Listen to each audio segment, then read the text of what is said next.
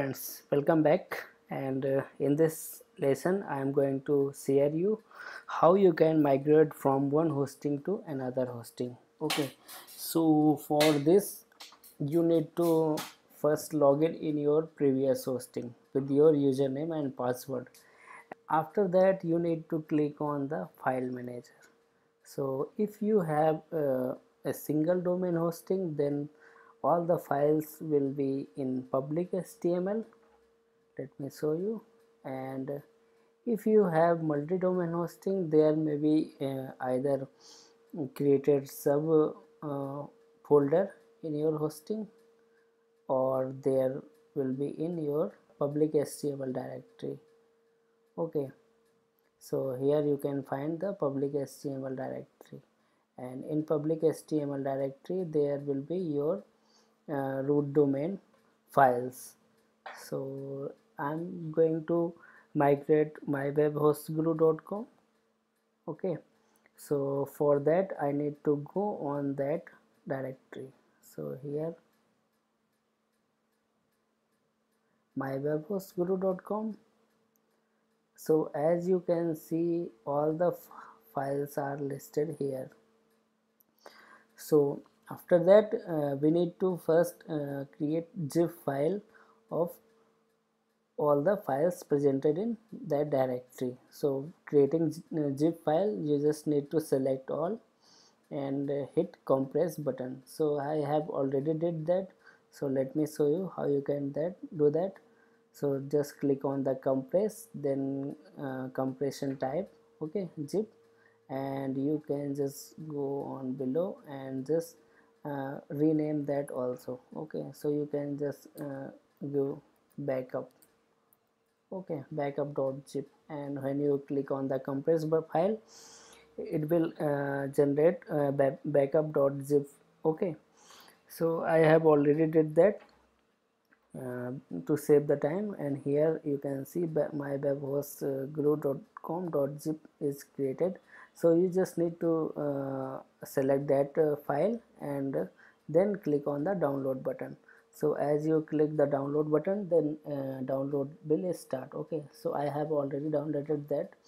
Okay, so let me cancel this one. So this is the first step to download all your files. Okay, and the second step is to download the database. Okay, for database backup, you just need to click on the phpMyAdmin.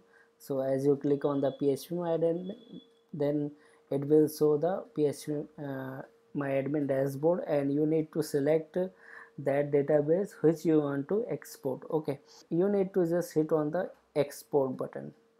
So as you click on export button, okay, and export method, you can just select on the quick method, and the format will be SQL, and just hit on the go button. This will download all the tables. Okay, so let me cancel this one. This is already downloaded, and this was the second step. And the third step is to log in another hosting, and same as like we did in our old hosting to download the files, here we will just upload our files. So just go on the file manager, and as you can see, this is all empty, and you just need to go on the public HTML directory, and in public HTML directory you just need to click on upload button, and you can see here you can either drop files to start uploading, or select files. So let me drop the file. Okay, so I have downloaded this one, so let me drop this one. Okay, so this will take some time, and till that we can create our database. Okay, so keep this in progress, and we need to then for the database, same as like we did on the previous hosting, go on the phpMyAdmin. Here we will go on the MySQL database wizard for creating the database. Okay, just go on the database wizard, and here my web host G. for guru. Okay, and here you need to give a name, database name, and just hit on the next step and then create database user. Let me create guru again. Okay, and after that you need to create a password. Okay, so either for you can create a password from the password generator, or you can use uh, you can just type password here. Okay, so let me generate password from password generator, and to generate password we need to click on the I have copied this password in safe place. Okay, so let me click on this and let me copy this one. Okay, let me copy and just paste here. You need you can paste anywhere. Okay, this is for the demonstration. Okay, so just use this password. Okay, and you can see password strength is very strong, and create user. And after that you need to give the privilege, like this user, and this is the database selected. So you just need to click on the all privilege and just hit on the make changes, so you can see the complete the task. Okay, so you have user this one and the database this one. So after that we need to return home, and then again click on the php same as we did on the previous hosting. In previous hosting we have export the database, so in this hosting we will import the database. So select the database here and then just click on the import button, and after import you will see here choose file. Okay, so you can choose the file, and this one, and after choosing the file you can see their format automatically SQL comes because the file is SQL. And if you have another format you can just change the format here. So we have exported in SQL formats, and then let's click on the go button, and after some time the database will import.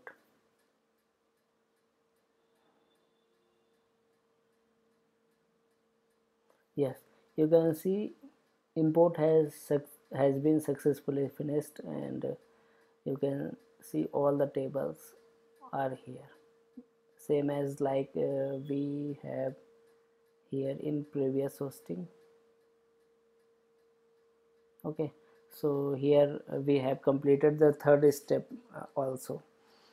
Okay, and then we need to change the configuration of our database connection. Let me check. I think it's taking some time here when uploading file. So the last step is to change the DNS of your domain. You need to log in your domain provider. Okay, so I have already logged in, and you need to go on your, actually it's big rock. Okay, so you will see on big rock panel like this, and if you have purchased from the GoDaddy or any other place, you just need to change the name server. Okay, on GoDaddy or anywhere you just need to change the name server. Okay, click on the domain, and then you can see here the name server option is showing, so you just need to change the name server. Okay, paste here all the name server which you have got. Okay, so after that you just need to click on the update name server. Okay, so this was the last step, but we have skipped the this one. So guys, now you can see the upload is completed. So we need to click on the go back button. Okay, just click on the go back, and you can see on the directory, public HTML directory, the zip file is uploaded. So just select the file and hit on extract button, and here you on the public HTML just extract the files. So this will also take a couple of minutes to extract the files. So now you can see the files, all the files are extracted.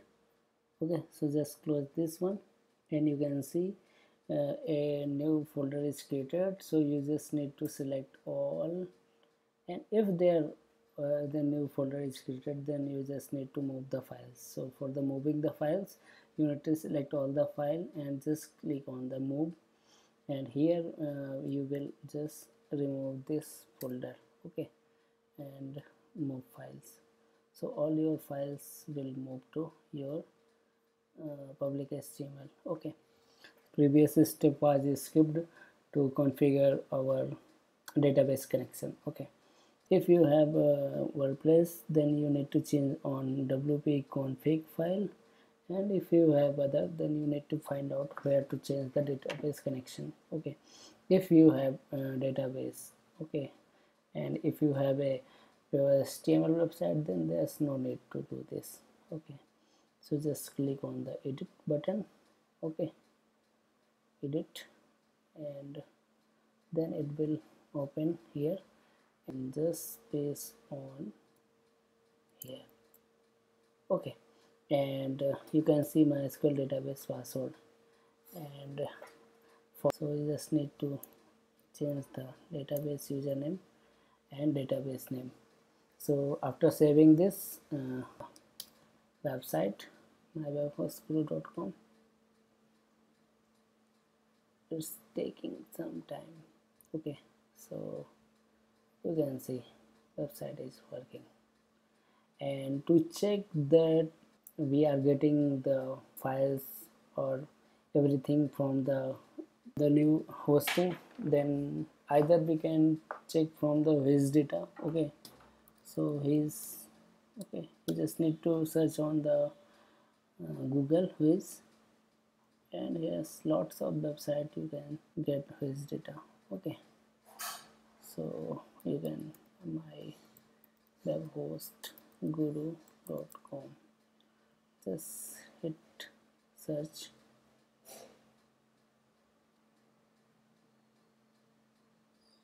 and check the DNS record,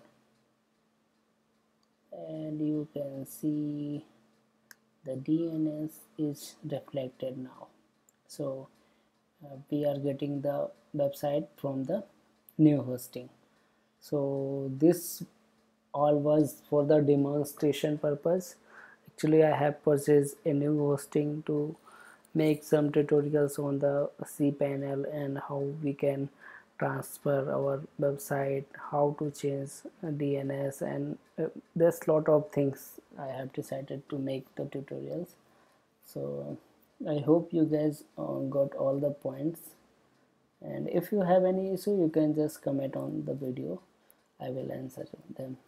Thank you.